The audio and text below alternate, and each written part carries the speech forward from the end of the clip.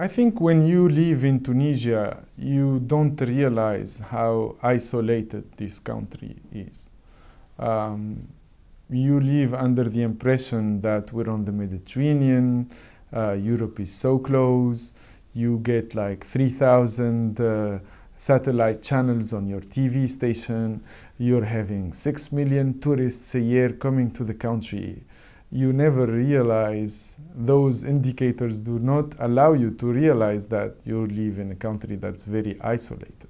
So when I went to the US and I studied there, I contacted the national radio station and asked them if they can give me 15 minutes so I give them news from the United States.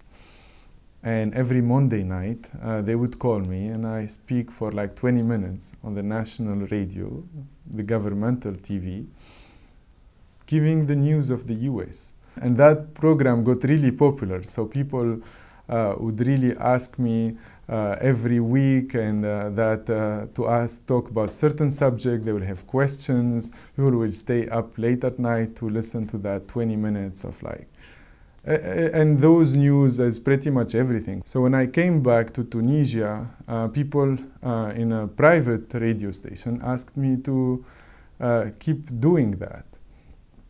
So that's how I got my step in the system, to be on a radio, and basically I got like a 10-minute show called The Next Big Things. And every time I take a concept that's very popular in the US and explain it to Tunisian and say, this is going to be the next big thing in Tunisia.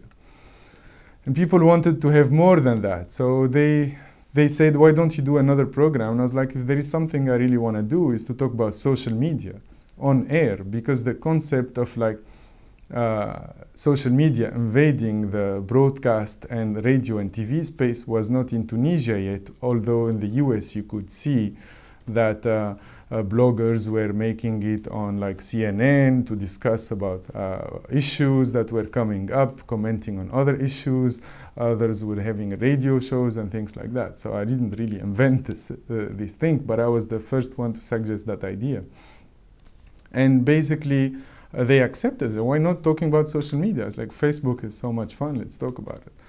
And then I used that radio show with my colleague Emna bin Jama. She's another radio host who was also a blogger, and we went to the same high school together. And we made that show called Net Show, the place where all the bloggers would come and discuss about the issues that were really crucial. And this radio show allowed us basically to use the internet as an excuse to talk about the issues that were happening in Tunisia.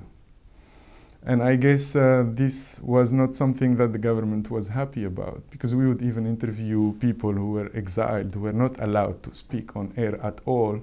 And we introduced him, hey, a blogger from Holland wrote this and this and said that, you know. To the random person listening to the show on his radio, he does not realize how threatening this was for the show itself or for the person talking, but I guess the government spotted us. And that was the first international exposure that Tunisia got about the unrest and the protests that were happening.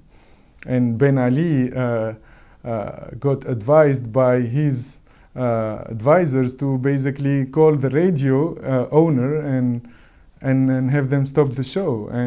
And we got the show censored for like a month throughout the revolution, and then the revolution happened and Ben Ali left, and now the show is still going.